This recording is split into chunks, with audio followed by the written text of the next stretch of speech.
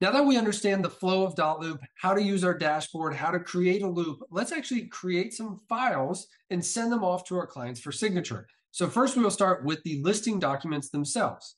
Now there are two strategies and I'm going to show you the best one.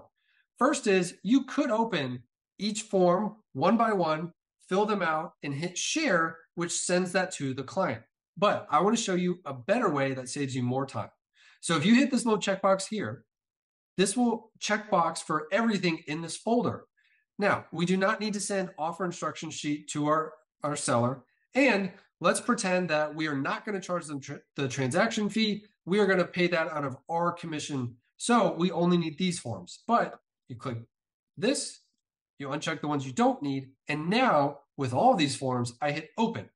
Now there's a strategic reason of why I did that. So when it opens like this, an autofill box will pop up. I don't know why I didn't open right there, so I just hit autofill, but I've opened 5 documents at once.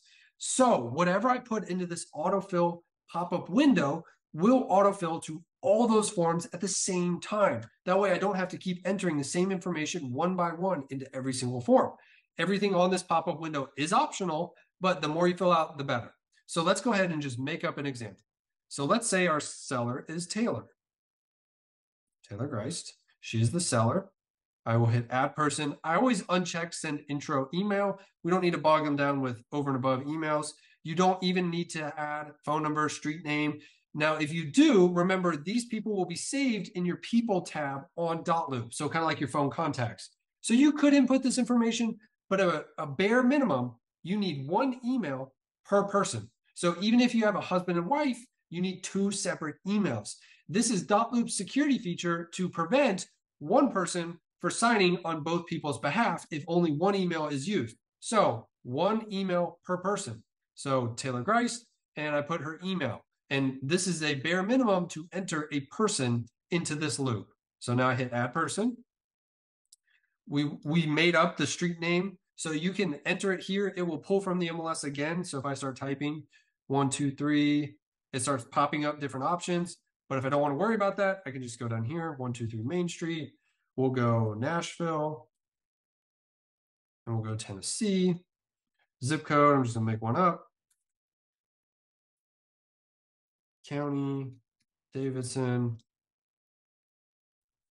And I'm gonna skip down here and hit autofill. Now you can see that some boxes have turned yellow. That is autofilled information. It's always good just to quickly peek and make sure you put in the right information here for the autofill, but on all those forms, and it is now input that information. Now you can also see in Dotloop that anywhere that might need something filled out already has boxes set up for you. You don't have to add boxes. You don't have to customize these forms. We've already spent the hours and hours of editing these documents so that way they're ready to go when you're creating a listing loop or a buyer loop. So for example, address of owner, let's say Taylor lives somewhere else. She lives at 465 Main Street in Nashville, Tennessee. 33333.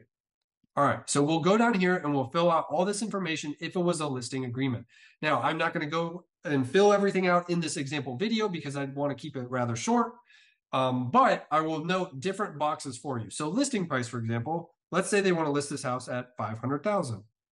Now, when you do that, it will actually auto-populate the written out dollar amount here.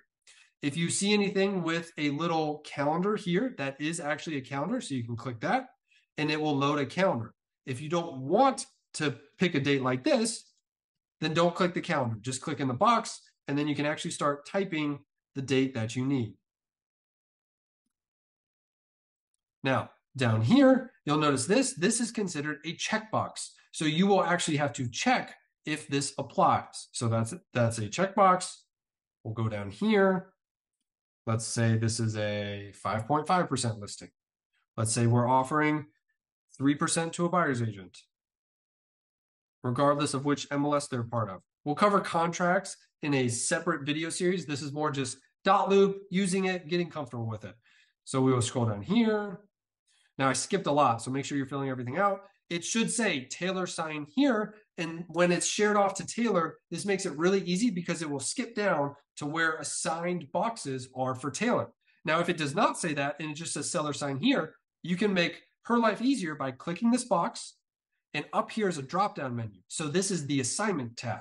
So if I want to get her attention and say, I need you to sign here, and it's a quicker signing session, then you can assign to Taylor. Now it says Taylor sign here. If it's the wrong person, you just click it, and you can hit no one, or you could hit anyone. So just make sure these are assigned correctly to the right person. Since Taylor only needs to sign once, we'll just put her here. As long as this one doesn't say Taylor sign here, we're good. Also for yourself as a real estate agent, you will notice that says broker or licensee authorized by broker. You are allowed to sign listing agreements. You don't need our approval.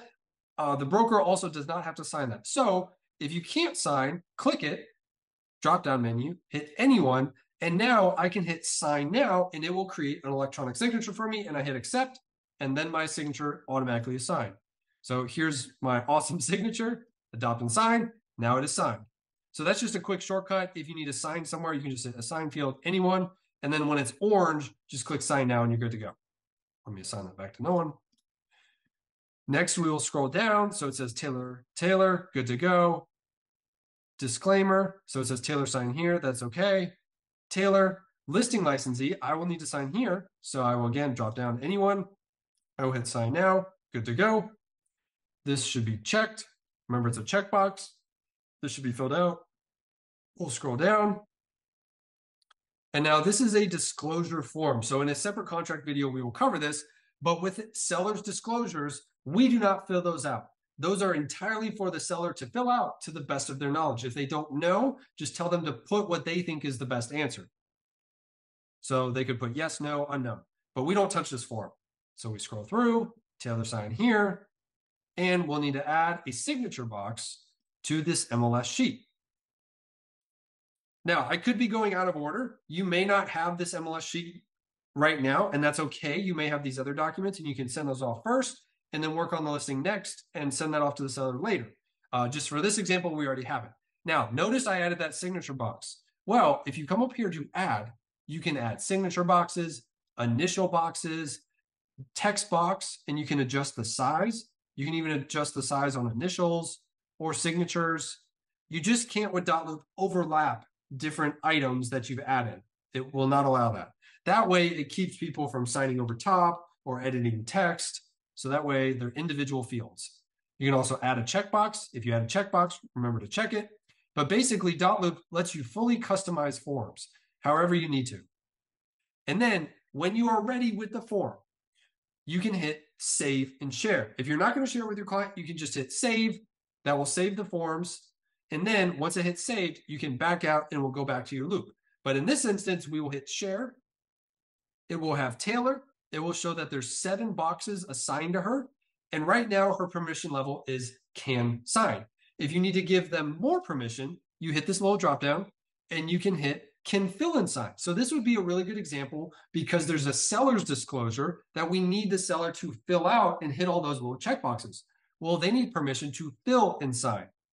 Almost never do I give a client access to edit in private. This allows them to add the strikers, add the checkboxes, add the text box. And clients seem to all of a sudden become attorneys overnight when you say can edit in private. So you want to do can fill and sign or can sign. And if they have any questions or need any changes, you can handle that and reshare these documents to them.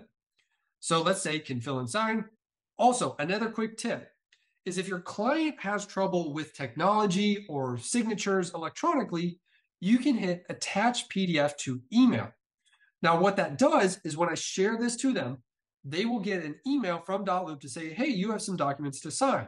It will also attach all these documents as a PDF to that email. So that way, if your client is not good with technology, they could just download that PDF and they could manually sign. Maybe they print them off, sign it, scan it back to you, and you can upload it back into Dotloop. That does work. This is a helpful feature, or if you share it with other agents, to attach to PDF, because not everybody has Dotloop, and sometimes this makes it easier when sharing documents. So we will hit share,